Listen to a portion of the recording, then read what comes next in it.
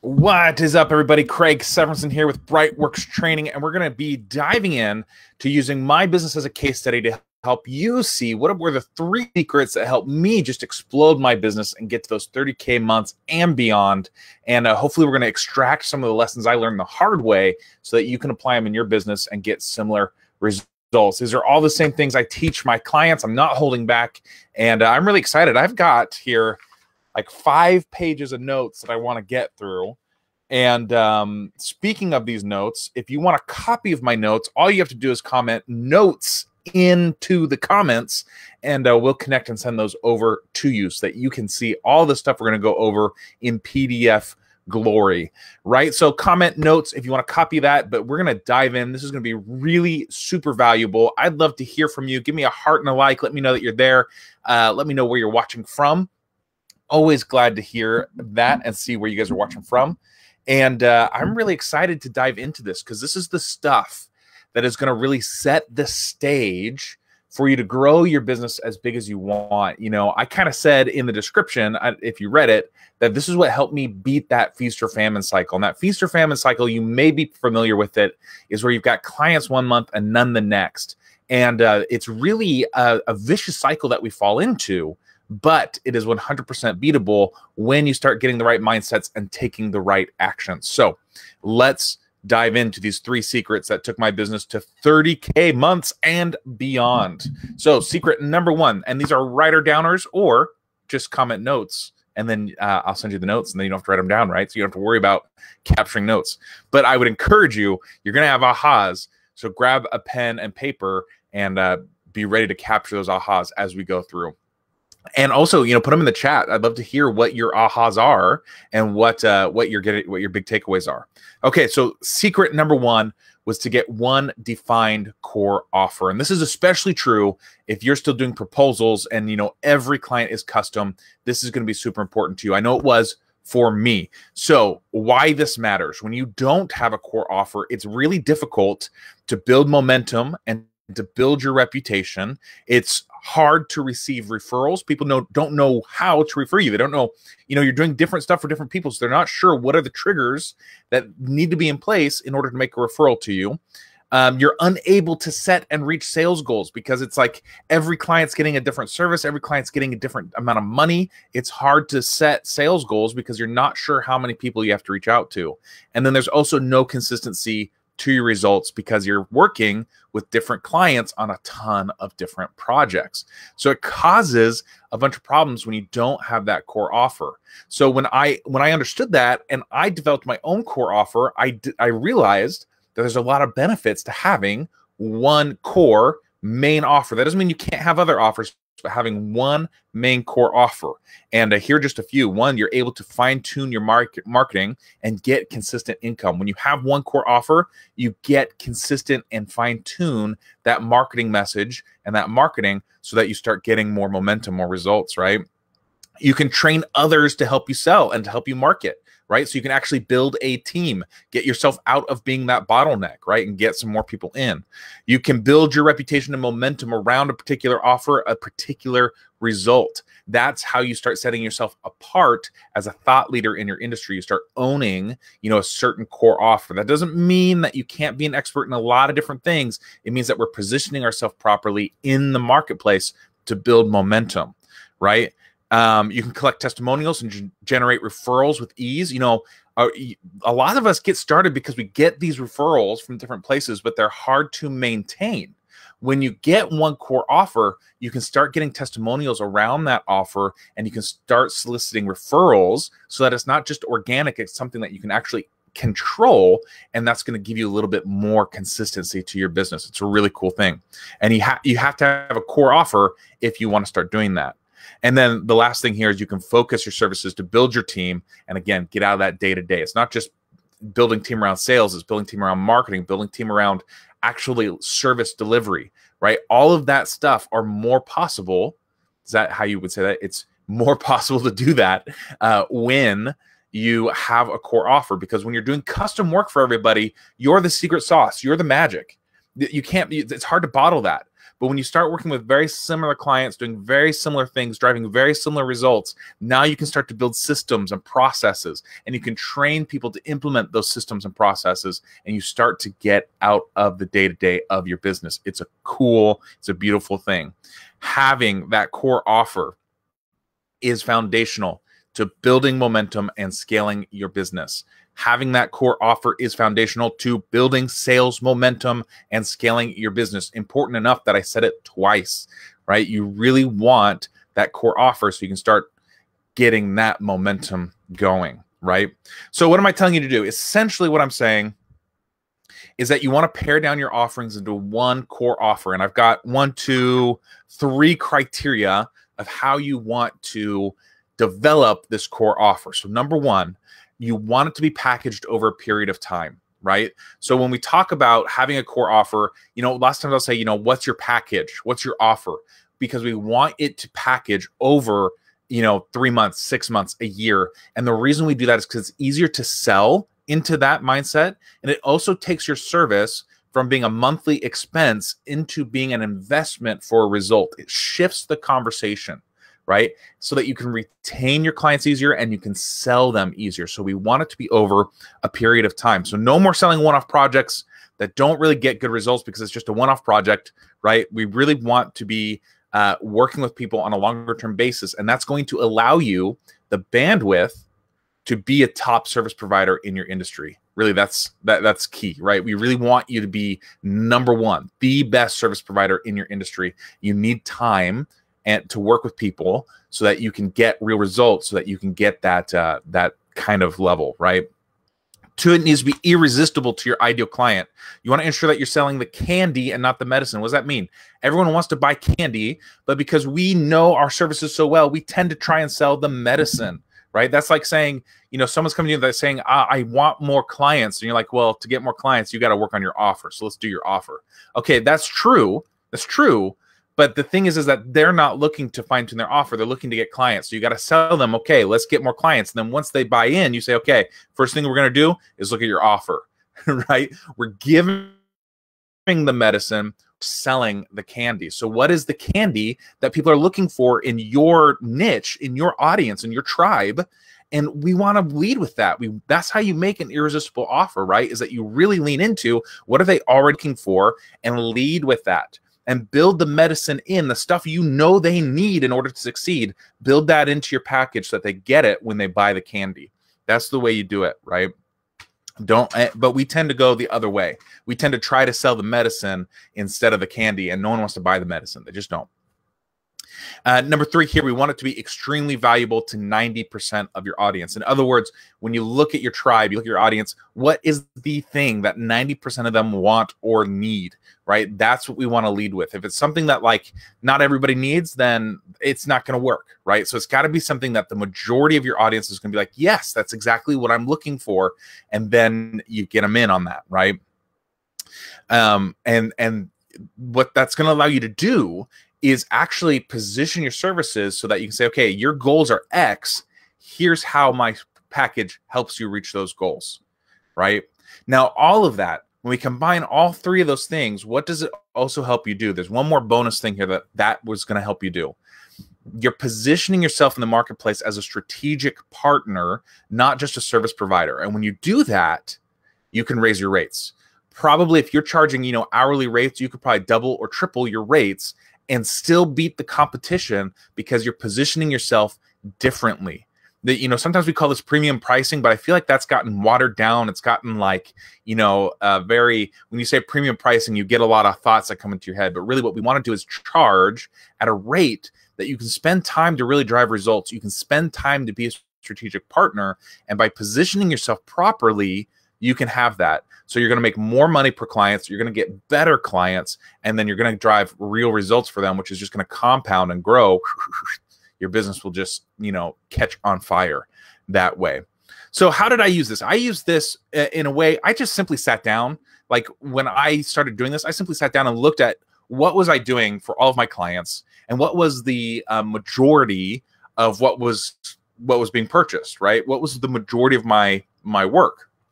And what I realized is that there were some differences in people, But that 90%, you know, and when I say 90%, the majority, right? Like almost everybody. I didn't do the math and figure out, oh, 90%, but like a lot of people, almost everybody was getting very, very similar services, right? Now, and then the other thing I realized is that those that were like deviating from the norm, they only did that because that's what was on their mind. And if I could have said, hey, you know, let's actually do this because this works for XYZ reason, they probably would have been perfectly okay with it.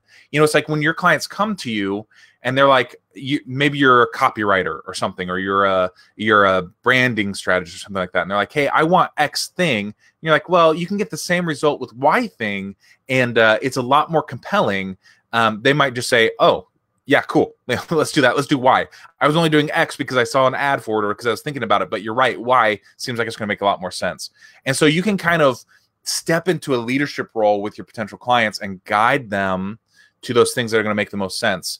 And when you start really fine-tuning your package like this, people will start coming to you because you're developing an expertise around a certain methodology, right? So when I did that, this gave me more confidence in my offer.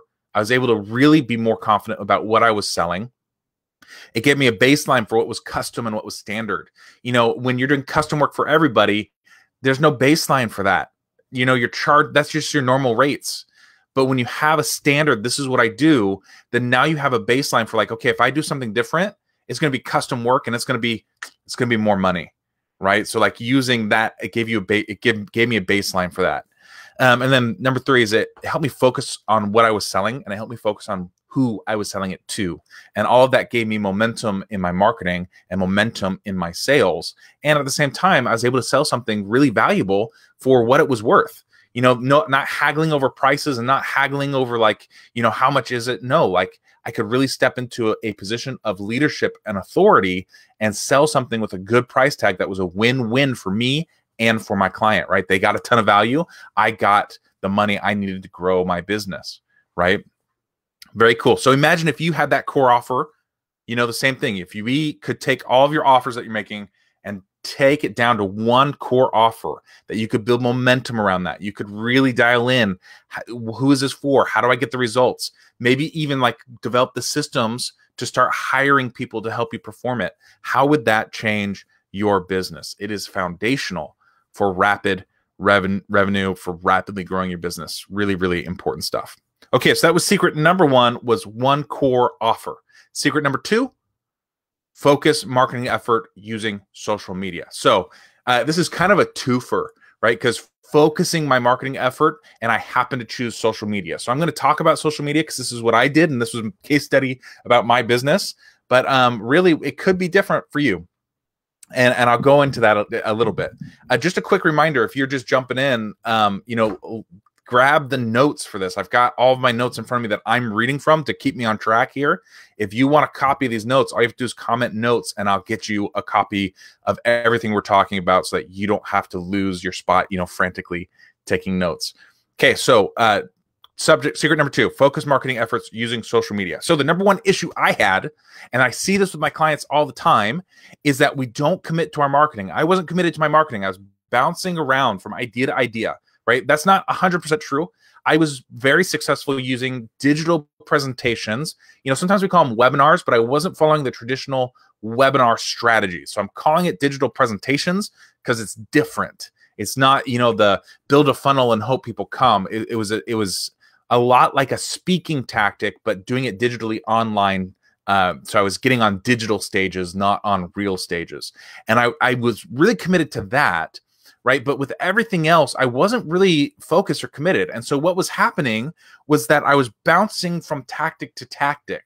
And in hindsight, what was really going on was that I would switch tactics right before tactics started getting me results. So I was getting really frustrated because I was like, none of these tactics are working. Well, they were. I just wasn't working them long enough, or I wasn't dedicated enough to them in order to get the results that I wanted. And then number 2 is that I was not developing mastery in any of them, right? Like, because I bounced around, I didn't develop any mastery. And if you look at any successful entrepreneur, you're going to see that they've probably been doing some form of their marketing tactic for a very long time. right? That's just kind of the way it goes. We build momentum and mastery over this. So, you know, the marketplace shifts, marketing tactics shift, but really marketing is cyclical. You know, the principles that we work on today for marketing are the same principles they worked on for marketing 50 years ago. They just have different names, right? Like organic social media is a lot like networking, right? And networking is like an age-old marketing tactic, right? Digital presenting, I was just talking about that. It's a lot like speaking, right? Which is an older marketing tactic. They're all cyclical, but they adjust and they change and they shift. So what you do is you got to commit and develop mastery over your marketing tactics. And then what happens is as those shift and change, you know, you shift and change with it, but the core mastery behind it allows you to actually do it better than anyone else. You know, it's like you know, Jeff Walker, the launch guy, right? Like he does this launch. It's basically a video sales letter or even like an in-person event, right? He just does it in videos. Well, because he's mastered it, he's able to stay on top of this. And now he's doing like these live launches, right? He's able to stay on top of it because he's developed mastery over that marketing tactic. So you too have to develop mastery over your marketing tactics. You know, you don't have to sell the marketing tactic that you use, but you just have to develop mastery over it, right? The number two issue that I personally had, I kind of said this, I was using digital presenting, and so I was getting these big bursts of clients. So I'd go like, I'd have this great weekend or this great week where I did a presentation, I'd sell like, you know, $30,000 to $100,000 in sales. Woohoo, awesome, really excited. But then I'd go like 3, 6, 12 weeks without hitting another presentation. So my sales were really, really inconsistent, right? I was getting this really big burst of sales, which were great. They were keeping me afloat. They were growing my business, but well, they were keeping me at a level in my business. But to grow, I was having a real hard time getting consistent, right? And so I needed to add something in that gave me that consistency, which is why I went with using social media, Facebook and LinkedIn, because those were they gave me the ability to nurture my clients, nurture my audience, and build that consistency in sales into my business. So, and I'm still using that tactic today. In fact, it's a big part of my coaching and consulting program, the Land More Clients Intensive. That's my 90-day program, the Land More Clients Intensive. And in that program, we teach all about how to use an organic social media method that feels natural, feels great, you know, and this is what I still use today. So it's all about building your audience and using great content to engage them, and then combining that with also having real conversations with people. And those conversations lots of times lead to sales opportunities. Not always, you know, and you don't have to be salesy or pushy. I'm not. And they will lead to sales opportunities. It's just about having the right mindset and a consistent strategy. Again, it's that mastery idea, right? So really, I've dialed that in so that I'm getting amazing results. My clients are getting amazing results. And you combine that with a strategy that builds your brand. You know, view it this way, you know, using social media to nurture your audience, to get some consistent sales. You know, you're getting 1, 2 sales a week. You're getting really consistent on that sales. And then you've got something like a brand building like digital presentation, where you're getting these big hits in terms of growth to your list. You're getting these big hits in terms of influx of clients. And you just have this 1-2 punch of like building audience, nurturing audience, building audience, nurturing audience. And it's going to give you consistency and momentum in your marketing. And that is what I have experienced.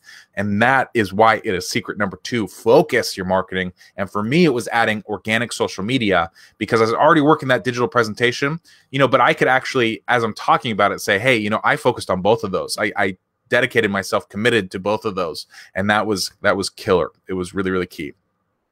So no pressure with the organic social media, no sleazy sales tactics, just value and relationship building. I know that as social media gets more popular, there's a lot of people being really, really pushy. And let's be honest, the number game, especially LinkedIn, if you're on LinkedIn, you know what I'm talking about.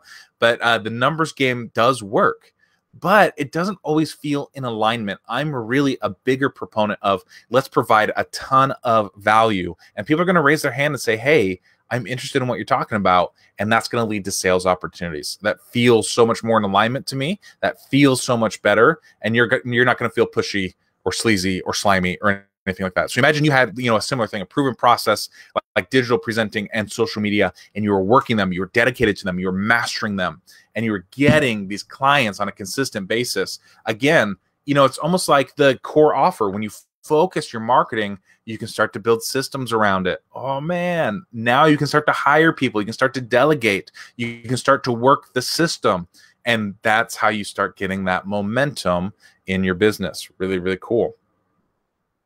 Bottom line here, if you're intentional with your marketing, it can have really big results on your business. And again, I'm looking down at my notes. So if you haven't typed notes in the comments yet, let's get it typed in there so that I can get you a copy of these, because I'm looking down at them for reference. And so if you're liking what you're hearing and you want to see it, I'm happy to give those to you.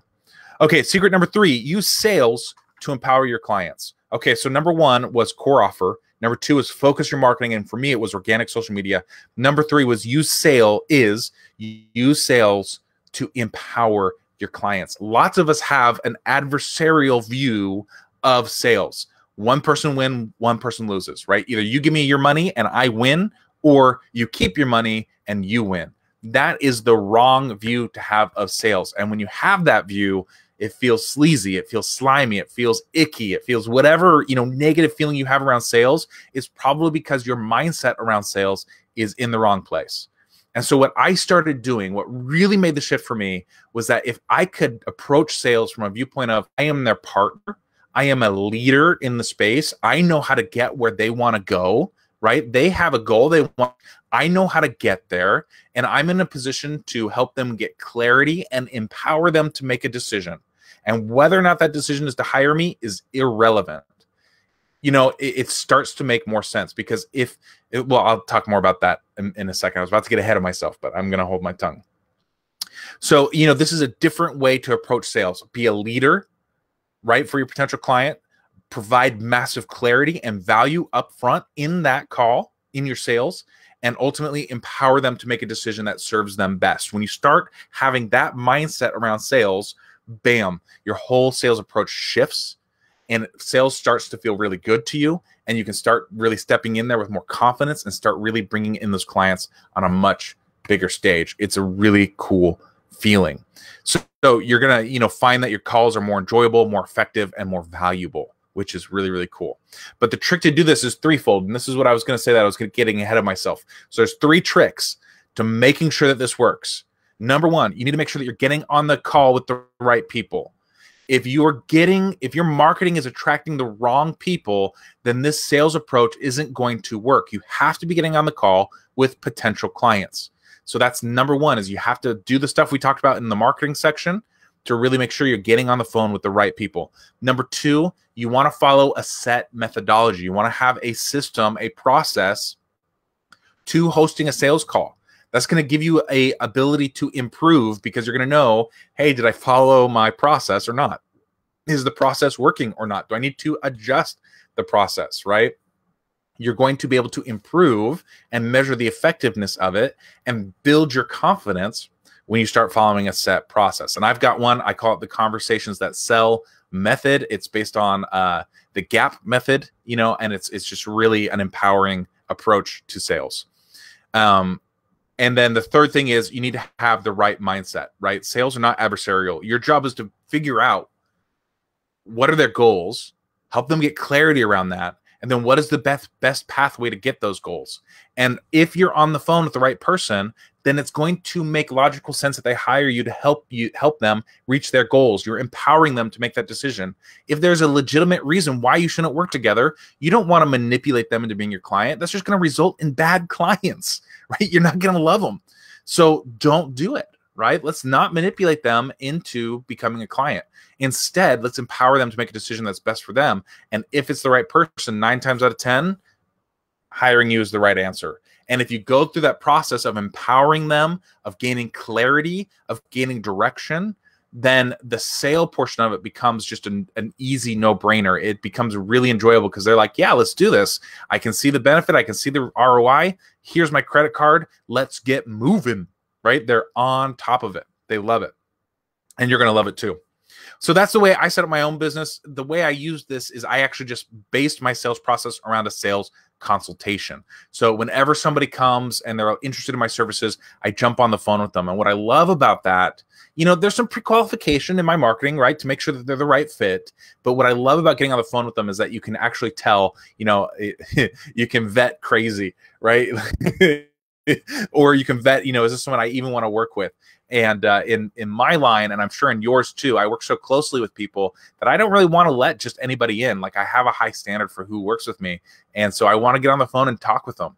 But the cool thing is that because there's a process, I could train someone else to do this and take it over for me, right? So eventually, as my business grows, as my momentum grows, and I no longer need to be the person on the phone, which right now I'm holding on to it because I like it, I can train on that, and I can delegate it, and I can get similar results from it because I have a system that I'm measuring, that I'm watching, that I'm working, right? Very cool.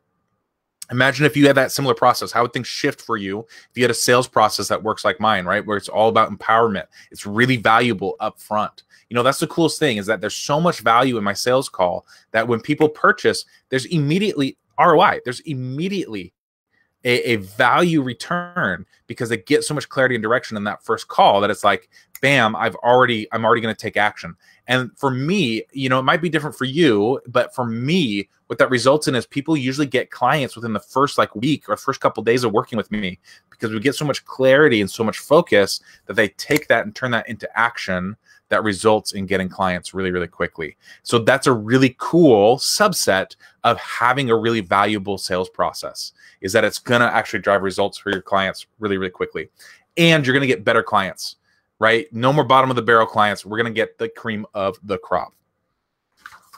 Awesome, guys. So those are the 3 secrets that took my business to 30K months and beyond. And they were threefold. 1, I had a defined core offer. 2, I focused my marketing efforts using social media. And number 3, I use sales to empower my clients. And bottom line is, getting these key components in place in your business is going to help you both long-term and short-term, right? Like, it is the solution for both of them. Short-term, clients coming in the door now. Long-term, you're setting the base for systems, for scaling, for delegation, to getting yourself out of your business. You know, if you want to build your business long term, the best way is to have an options model. Like, set yourself up as a CEO, because if you can build a team and systems that drive results, you have options. You could sell that business, right? What would it be like to take like a $5 or $10 million buyout because you've built a profitable business? That's awesome, right? Your other option would be, you could actually establish a board. You could become chairman of the board and install a CEO.